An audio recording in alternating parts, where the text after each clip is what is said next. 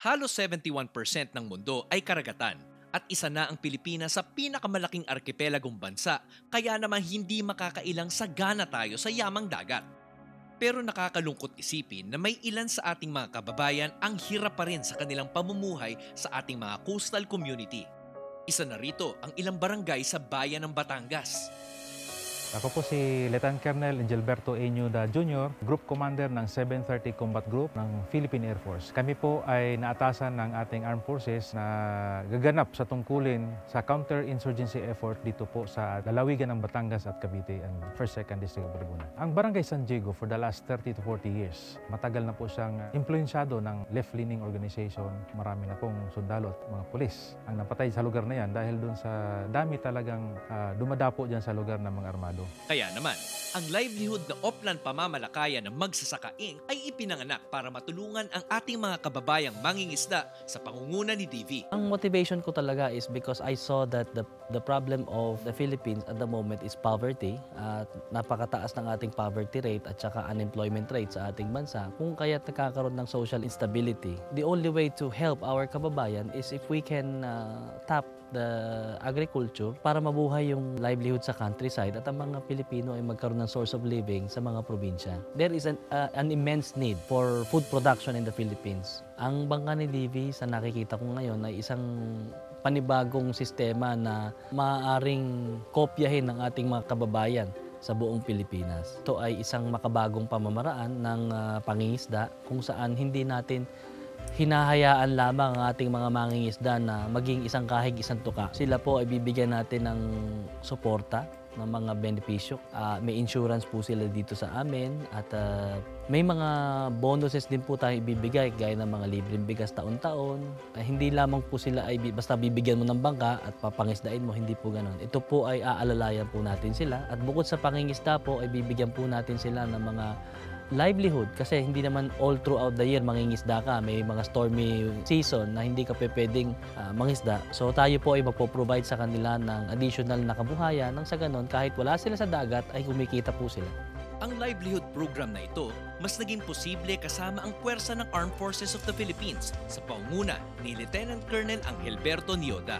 Si Dexter Villamin, isa siyang lumad na taga-balayan po ng Batangas, ng DV Boer Farm, who also holds the same passion and advocacy of helping the people. Isa sa advocacy niya, mula nung simula siya sa kanyang farm, advocacy niya ay para tumulong, magbigay ng mga pagkain sa bawat mga mayang Pilipino. So nakita ko po na pag ito, gagawin namin kapartner ito sa aming advokasya kung saan ma-prevent namin yung resurgence ng CPP and NDF dito sa Kanayunan. We just had to give them people the opportunity, the socio-economic opportunity. Ang kagandahan po dito, kasi karamihan sa mga farmers na tutulungan ng government, problema nila is market eh. Kasi kahit gaano kataas yung pinuproduce mo na produkto, binibili lang din ng mga middleman, so walang kikitain yung magsasaka. The good thing about this partnership right now, mismong DV Boer na mismo ang bibili ng kanyang produkto, giving the chance for these small farmers to have their products being sold on the right price. Sa pinagsanib na puwersa ng Armed Forces of the Philippines at Oplan Pamamalakaya Livelihood Program ni DV, umabot na ng halos 50 bangka ang naipamigay sa mga mangingisda sa bayan ng Batangas. Ngayon hulang ako makakadanas ng ganitong pagpapaluwag sa tao. Kaya po sa dumating na proyekto pong ito, taos puso kami nagpapasalamat sa aming pong pangingisda. Malaki po ang pasasalamat ko sa kanila kasi po malaki po ang may tutulungan nito sa akin at sa aming pamilya po. Maganda po yung benepisyo. Kung ano pong mangyari sa amin sa gitna ng dagat, malaki pong tulong sa amin yun.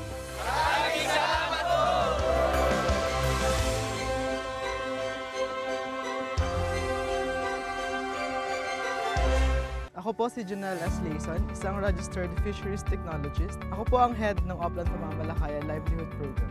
Ang Oplan Pamamalakaya po ay isang livelihood program na ina-offer ng DV Boer Farm at ng Magsasaka Incorporated. Ang layunin po nito ay upang mabago ang pamumuhay ng bawat mangingisda nating kababayan at mabigyan sila ng ginhawa. Ang programa pong ito, tinatawag naming likas kayo sustainable kasi pinapangalagaan po namin ang dagat sa pamamagitan po ng paggamit ng tama at legal na fishing gears na ginagamit po ng mga mangingisda at legal na pamamaraan sa pangingisda po nila. Para maging miyembro ka po ng Oplan Pamamalakaya, unang-una, ikaw po ay dapat isang rehistradong mangingisda po natin. Pangalawa po, sa pangingisda ka lamang po kumukuha ng pangtustos sa mga kailangan ng iyong pamilya. Pangatlo, kayo po ay kabilang sa mga indigent family po sa inyong komunidad. So particularly ay ang mga nasa coastal areas po. Meron po kaming mga requirements na kinakailangan. Una-una po, barangay clearance. Pangalawa, medical certificate po na kayo po ay malusog at kayang magtrabaho o kayang mangisda ng pangmatagalan. Kapag nakapasok ka na bilang benepisyaryo ng Oplan Pamamalakaya, meron tayong 3 stages kung saan doon namin ina-assess yung mga mangingisda natin.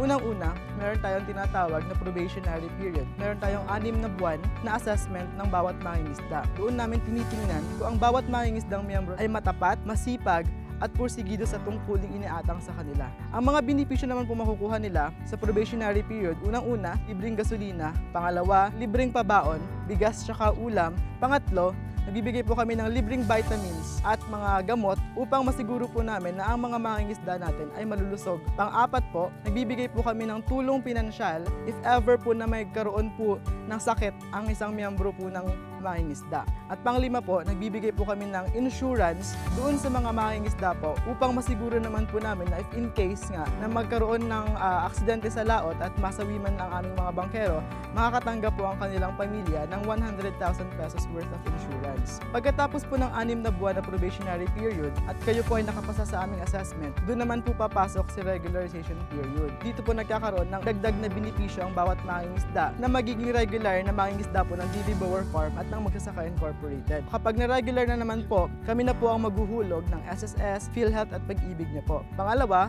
binibigyan po namin ng scholarship grant worth of 2,000 pesos allowance ang isang miyembro ng pamilya niya na nag-aaral po. Pangatlo, nagbibigay po kami ng libreng uniforme doon sa mga anak po na regular na mangingisda. At pang-apat, libre na din po ang school supplies. So ang kailangan po namin sa bawat mangingisdang makakapasok sa Oplan Pamamalakaya ay magkaroon po kami ng matibay na partnership. Kailangan lang po namin sa kanila is yung katapatan po nila sa kanilang ginagawa. Ang sistema po sa pangingisda ay binibigyan po namin kayo ng sariling bangka.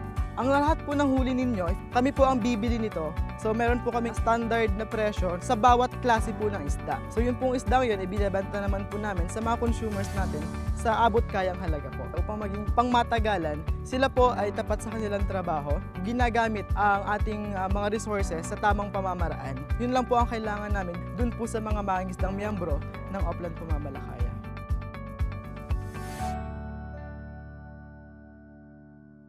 Ako po si Reyno Tolin po, mangingisda dito sa Barangay Balibago. Nakatanggap po ako ng bangka ni DV Boer.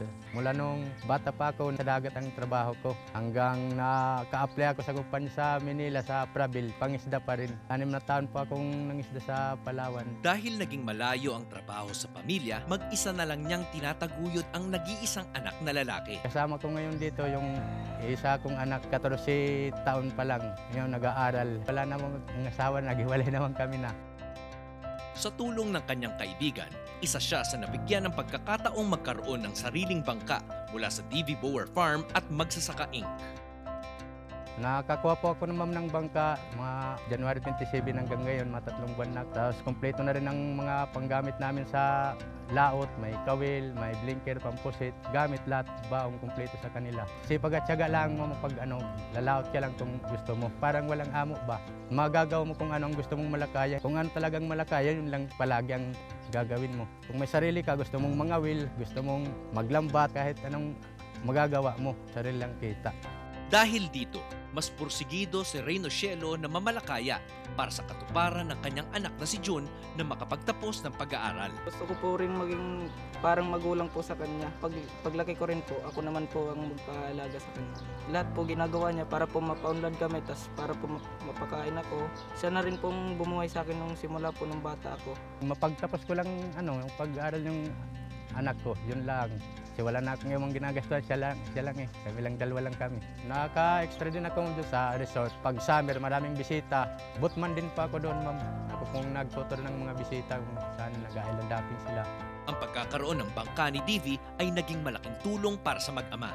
nakakain na kami ng maganda-ganda kaysa sa nung wala pa akong nababangka dito kasi extra lang din ako, nasakay-sakay lang din ako. Ngayon nakakatuloy-tuloy ng nakakain naman kami ng normal na pagkain na. Mas maluwan-alwan yung kaysa nung una kasi nung una na hindi man ako makakalaot ng bulyo kasi nakasagwan-sagwan lang ako. Pag malakas hindi ko kayang magsalunga sa agos, ngayon nakakapersa na ako kahit malakas. Isa lamang ang mag-amang Reyno at June sa lubos ang pasasalamat sa natanggap na tulong mula sa Oplan Pamamalakaya Livelihood Program. Advocacy po ni Sir Dex, number 1 akong nagpapasalamat sa kanya kasi akong numero 1 niyang natulungan talaga. Kasi hindi na ako kailangan makaalis pa na maiwan kong aking anak bago makapundar pa ako ng isang bangka. Sa anak ko walang nakakasaway, kaya nagpapasalamat ako na hindi na ako nakalayo pa dito. Lagi ko siyang kasama ba, nasusubaybayan kong pag-aaral niya kasi may sarili na akong bangka na binigyan ni Sir Dex. May isang malaking tulong po yan yung ginawa niya. Salamat po sa pagpapalaki niya po sa akin at sa pag-aaral ko at saka magsisikap po, sumikap po ako pag-aaral para po matulungan ko rin po papa ko.